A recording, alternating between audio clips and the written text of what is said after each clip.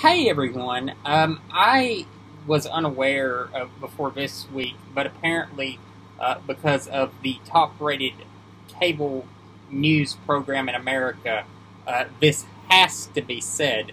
If someone is a veteran and they lose both of their legs in combat for the United States of America, and then, after they lose both of their legs and some mobility in their arm, they seek medical waivers so they can continue to serve. They love America. And their family can trace back their military service to the Revolutionary War. They definitely love America. Apparently, Tucker Carlson, though, does not believe this is so.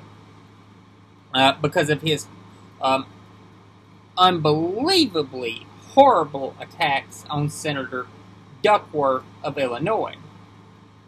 I tend to believe that the only reason Tucker Carlson attacked Senator Duckworth is because she is being vetted for the vice presidency at the moment by former Vice President Joe Biden. And apparently it's a pretty serious contender. And the more I read about Senator Duckworth, I think that she would make a fantastic choice. Here are a couple of things about Senator Duckworth. She is a veteran. She is a combat veteran. And she... You can question a lot of things about her policy positions, but you cannot question her patriotism. She gave both her legs for this country. And then, as I said, sought medical waivers to continue to serve in the military. She began a career of public service, serving first in Veterans Affairs organizations at the state and federal level, was elected to Congress, received her Ph.D., and gave birth to 2 children, and was elected to the United States Senate. All of this after she lost both of her legs in a war in a foreign country where she was fighting for the United States of America, the country she loves so much and has given so much for. She literally has 2 prosthetic legs. I think she would make a tremendous vice president. And I'll even make somewhat of a benign point about it. The last time that a Democrat was in the White House, it was a Democrat from Delaware and a Democrat from Illinois. And it turned out pretty good for America. So maybe Joe Biden should go with the senator from Illinois.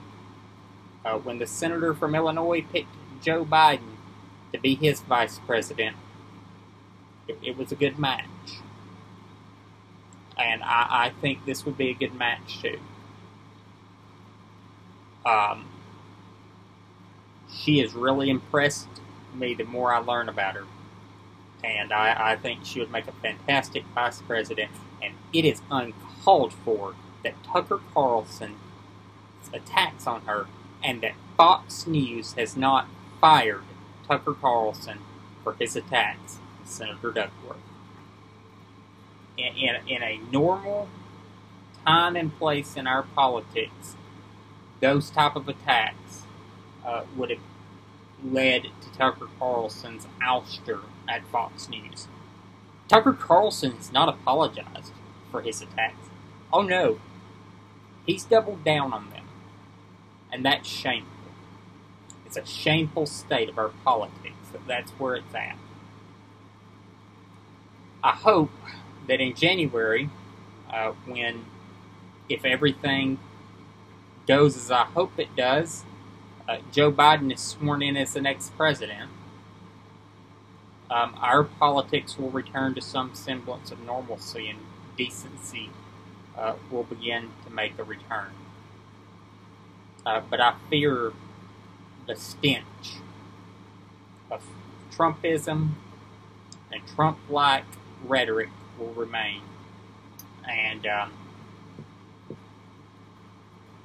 it's very shocking that apparently Tucker Carlson's being mentioned as a potentially serious candidate for president in 2024 on the Republican side. I've said this on this show before.